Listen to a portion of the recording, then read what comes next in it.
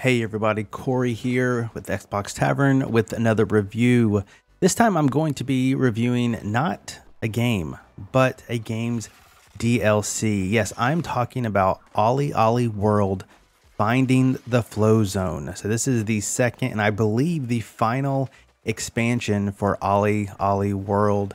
If you want to hear our thoughts on OlliOlli World in general as the base game is, go and check out xboxtavern.com and look for Mr. Jake Plant's review of OlliOlli World.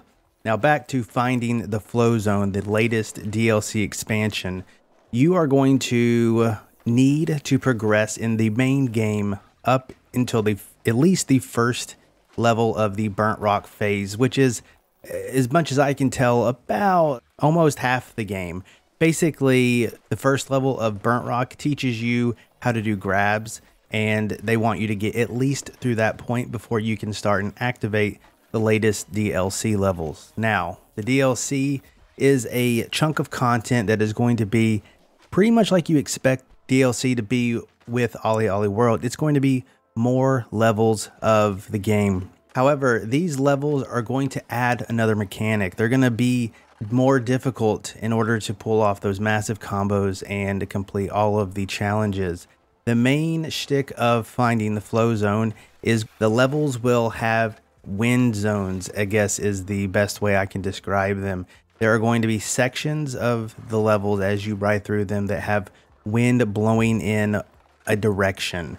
That is going to propel you to go up a ramp quickly, fly through the air to make a huge gap, and things like that. Now, just like all the other levels of the game, you're going to be having different goals to hit.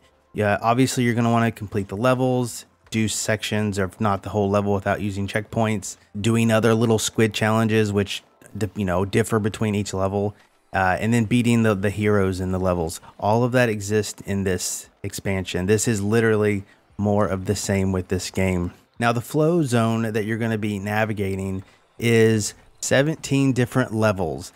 Most of these levels, while they have the challenges, also have these map pieces, and you're going to be having to collect a certain number of map pieces in order to progress through the flow zone. And as you play, you'll see what I mean. So if you aren't collecting these map pieces in the levels, you will have to go and replay them again in order to get enough to kind of unlock the next layer, if you will, of these flow zones. Ultimately, you get to the very end and you have this trophy you're trying to win, so you just have to complete the last level. But in order to get there, you do have to do a little bit in the prior levels.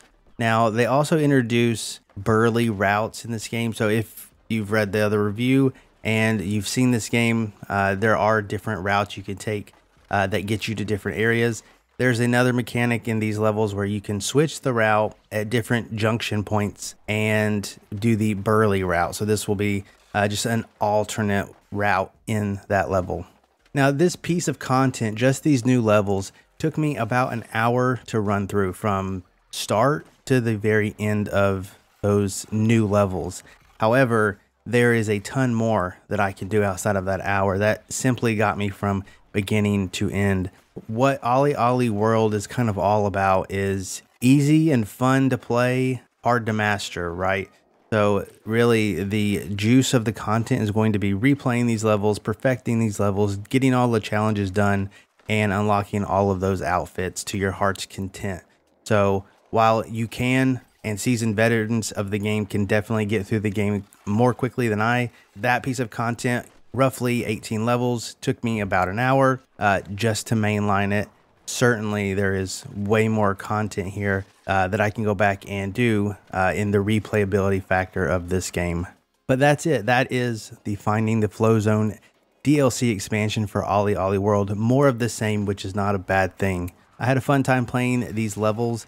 I really like the wind aspect of the different DLC levels to propel me and push me to these new heights and distances. And it's exactly what I kind of expected from an OlliOlli World DLC or expansion.